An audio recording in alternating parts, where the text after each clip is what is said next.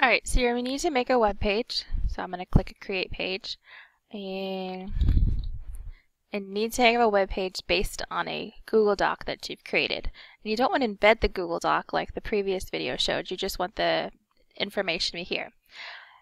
Come over back to your document and let's copy it. Control C to copy. Back to your page and paste it. Now here's the problem. Not always does it pull in the correct formatting.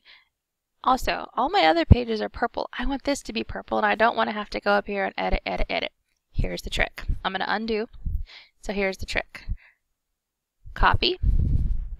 This time, instead of Control V to paste, do Control Shift V, Control Shift V, and notice it's now purple and it pulls in the same font and formatting as I had before. Again, Control Shift V brings in the same color formatting as I had before. Control Shift V.